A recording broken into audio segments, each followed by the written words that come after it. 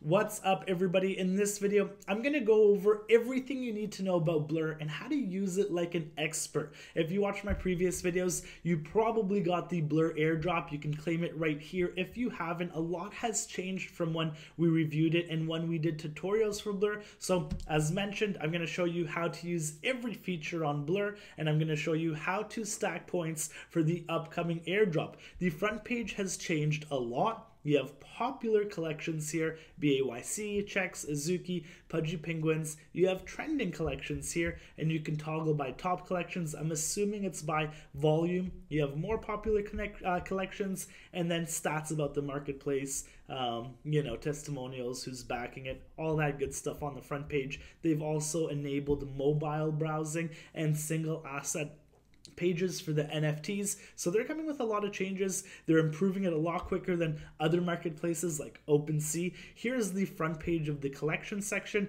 We'll go into the portfolio and then the airdrop. I'll show you how to buy. I'll show you how to sell. I'll show you how to sweep. I'll show you how to deposit into the Blur bidding pool so you can start stacking points for the airdrop, and then we'll touch on the airdrop section as well. So first of all, here is the collections page. You can come into settings right here and change it from trader to collector. You can also go and change the color theme, light, dark, medium. We're going to keep it on dark. You can play with a lot of the settings here. You have the price of ETH below, and when we actually get into the collections, you can toggle and change the gas settings as well. So here are collections, and they are arranged by volume. So you can see top volume by the day, almost 6,000 ETH for Azuki. You can change it by floor price, you can change it by volume, so you can kind of do a lot of playing around to see what's popping, what you want to buy. You can also look at the trending as well, and this is a new feature where you can see the last sales. So this is 1 minute sales, and there was 28 sales in the last minute, which is crazy. You can see all of the information here, and this might help you find, collections that are minting out, collections that are being sweeped, and pretty much just trending collections. I'm not sure the exact algorithm that they're using to throw these collections in the trending section. And if you wanted to favorite any of the collections that you're looking at, so maybe the standard ones, if we go back to the top daily volume sellers, let's say Azuki, Moonbirds, Bune Ape, this one right here, CloneX. So then you can go to favorites, and you don't have to toggle or search and look for them. They're just right there. Let's dive deeper into portfolio. I'm going to show you guys how to sell, buy, sweep, bid, all of that great stuff. So this is one of my accounts. I have 0 points, 0 loyalty. I'm not doing much with this account, but we are going to go step by step.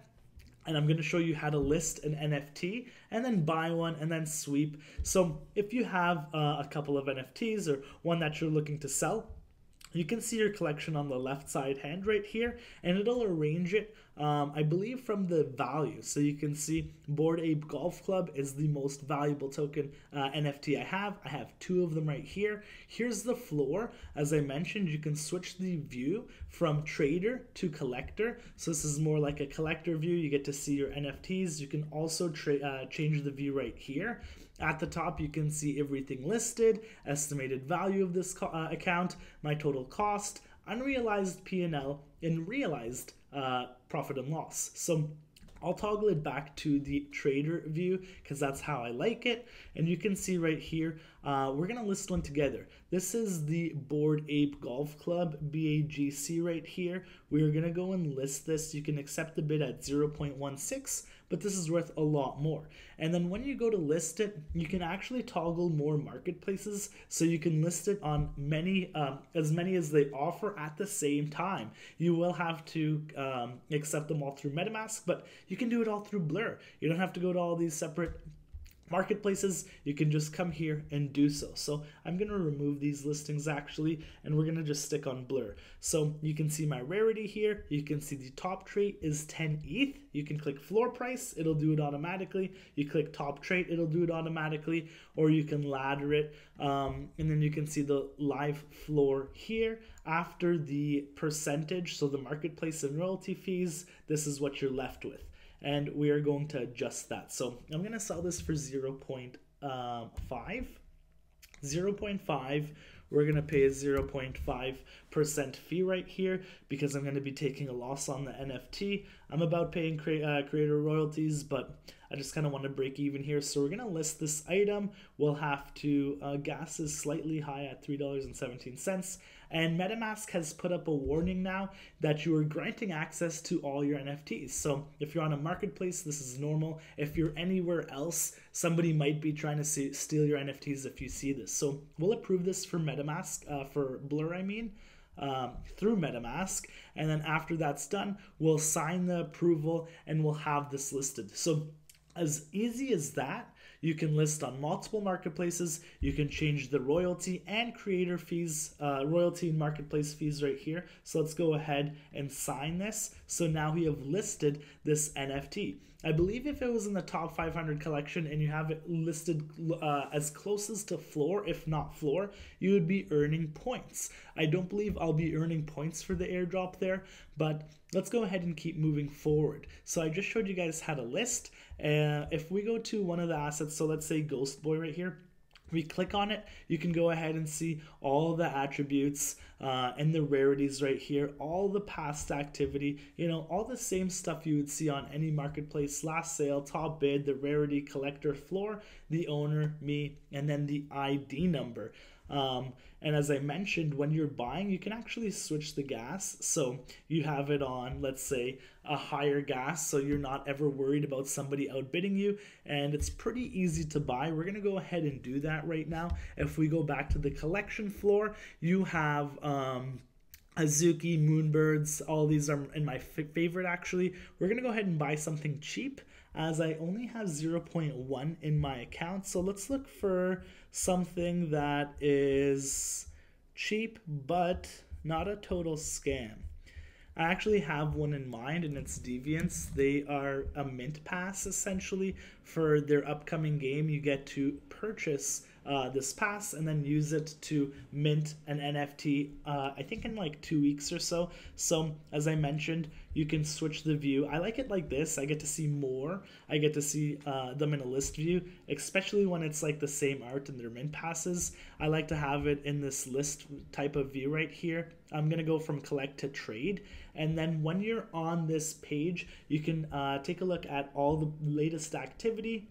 So you can look at sales, listings, then you have the sales graph right here. You can switch it from 300, 7 day, and then 1 day. And then you have the depth, which is pretty much like a sell wall. You can see that visually, so you can see how much is listed, and then how much the price will increase if those were to be bought in front of them. So you can see like right here, there's about 8, it says, price 0.031, average 0.03, and that'll cost you a total of 0.024.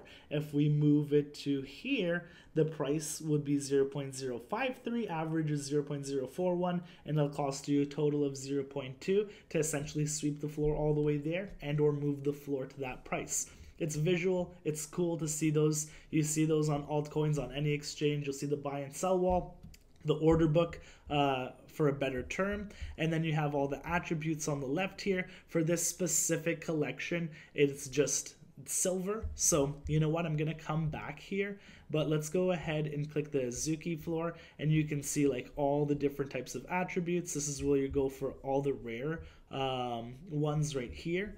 So we'll just click one of the attributes, for example. I guess the rare ones are arranged from the top down. I like that more than OpenSea. That actually makes more sense to me. So you can see that this is how you can toggle and start looking for more rare or better attributes for those NFTs. So if we go back to the Deviant Pass, we're gonna actually buy one. I will show you how to sweep. It's super easy. Optimize sweep right here, and then you just fling it to the right. And then it'll show you the total price 0.1.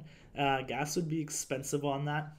You can see it's 59 Gwei right here, but we're gonna actually come back down and probably just do 1 or 2, and I'll show you guys how to purchase, and then we'll go ahead and go into the bid section. So we will purchase one of these NFTs. You can do it super easily by just clicking this right here, and then boom bang, you can purchase an NFT. The gas is extremely high at $46. Not sure why it's that high. I think one of the I think there's something that's just minted out right now. So this is 0.03. That's very cheap, but gas is like almost 5x the price of that. So we'll wait to purchase that. I'm gonna go back to collections. Maybe we can move on to bids until that the gas is a lot more reasonable. So we have RPDP right here. You can see the total volume is at 272. 7-day volume over 1,000. We are going to put a bid here. You can see the top bid is actually higher than the floor price. If we take a look and we have our OpenSea flags on, so you can see the ones that have been like stolen or flagged from OpenSea. If you don't want to purchase one of them, then you can actually toggle that right there. And if you don't care, then you can leave it on. So I want to see them just in case if there's a discrepancy between the floor and the marked item. If it's big enough, maybe it's worth it to buy it, and hopefully it's not stolen or in the hands of a scammer or something like that. So right here, if we go to bids, you can see that there's actually 83 separate bids, or it could be from the same person. I'll tell you right here, actually 12 separate people, total of 83 bids at 0.2 with a total of 16.6 Ethereum. So the way we're going to do this is if we go to the airdrop page, you can see Blur Season 2. Season 1 was just the beginning. There's a lot more coming. Season 2 rewards have not been revealed yet, but for the next 30 days, all bidding and listing points have been doubled. All bidding and listing points are doubled until 4/1, so we actually have all of March. And then you can see at the leaderboard right here, and I believe they had like an idea map. It's right at the top here. So the leaderboard, Matchy, of course, Big Brother, just crushing it. Wash trading, whatever you want to call it. So this is the idea map, the Season 2 community idea map, and rewards.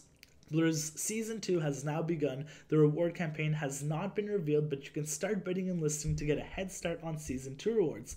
So you can see loyalty rewards here, redacted, F-switch. They have so much coming that, you know, I'm not sure what they're doing. Maybe they'll allow you to start staking the token. Maybe they have collections that are going to be launched right on Blur like OpenSea does. Blur has literally taken majority of the volume in NFT marketplace sales, and the way they've gamified it is very smart. A lot of people are salty and not too happy about what Blur's doing because they think it'll end very badly after all this. All of the inflated bids are gone and not much volume or demand will be there anymore if there isn't the incentive to actually you know, have bids up or buying NFTs. So let's go back to RPDP right here, 0.19, and the top bid is 0.2. If we go to bids, we have to place a collection bid, but before we do that, we need to deposit into Blur's pool.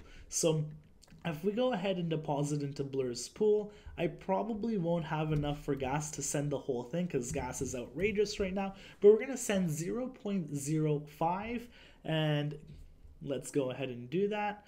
So confirm, and now I have deposited 0.05 to the Blur pool. So now I'm good to go to place a collection bid if my Ethereum has made it there. So we're going to wait for that transaction to go through.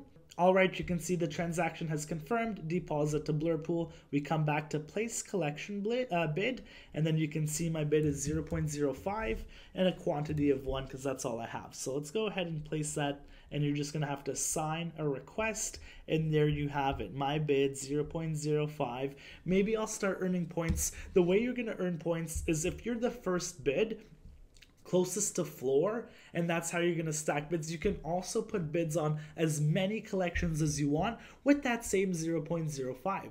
So if we go back to this collection right here, let's even try Moonbirds. You have bids. We're going to place our bid 0.5, and we're going to place that bid. Imagine getting a Moonbird for 0.05. I mean, there's a ton of bids to get to before it gets to me, but there you have it. 0.05. You actually have 93 bidders there. I'm not sure how many points we'll get, but you see the strategy for this. You're gonna go through all of the, I guess, qualified collections and start putting bids on them. And you know, if you're familiar with the collections, and if you have that ETH, for example, Azuki, it's at 14.643 and the top bid's at 14.56. I know a bunch of them, about 87 just got dumped. But you can see, you can put them in a safer area. So there's one bid that's the highest, then there's another one, and then there's 10 right here, 145 ETH, 217 ETH, and then 10,000 ETH for 707 Azukis at 14.52. So it's more than likely that, you know, your bid is not going to get hit unless somebody pulls liquidity while a bunch of Azukis are being sold, but you can stack it on top of here. If you're the first bid and there's only like a size of one, if it's just you, I'd say more than likely you're going to end up purchasing that NFT, and then you can list it for floor in an hour, and then just keep doing that if you don't mind losing a little bit on the fees. I am not like bidding a ton of ETH on these type of collections and being the first in line to earn a few points. I personally don't see the value there. I was doing a little bit of that during before the airdrop, but now there's so much speculation and there's so many people trying to earn and farm these points. I don't think it'll be worth it as much as it was for the first airdrop. I could be totally wrong, and I wouldn't say to fade this completely, but you just want to be careful. You don't want to be stuck with a bunch of NFTs because you were just the highest bidder. So you can come into your collections, into your page right here, go to bids, and then view your bids just in case you wanted to cancel them. And then, like I mentioned, just go to hundreds of collections if you want and start putting in that same bid. You can put the same bid, the same ETH on as many collections as you want, and if that bid gets accepted, then it wouldn't be valid for the other collections. Your order would be filled in a sense. So that's pretty much it for Blur. I went over how to buy, how to sell, how to list on multiple exchanges, how to go through collections, add to your favorites, look through trending collections, how to sweep the floor if you wanted to just ape in. Very easy to do so. How to add your ETH to the Blur pool. And then I like that. When you sweep, actually, it shows you how far you're going to push the price up. So they've done an awesome job with Blur. I use it a ton. I also use OpenSea. I don't discriminate. They both have their pluses and their positives and negatives. But that's pretty much everything. How to start farming for the airdrop, cancel orders, all that great stuff. So if you guys enjoyed this, make sure to subscribe. Took a little bit of time off from trading, but we're still hitting NFTs every day. Make sure to join the Discord if you want to join a like-minded free community. I'll see you guys in the next video.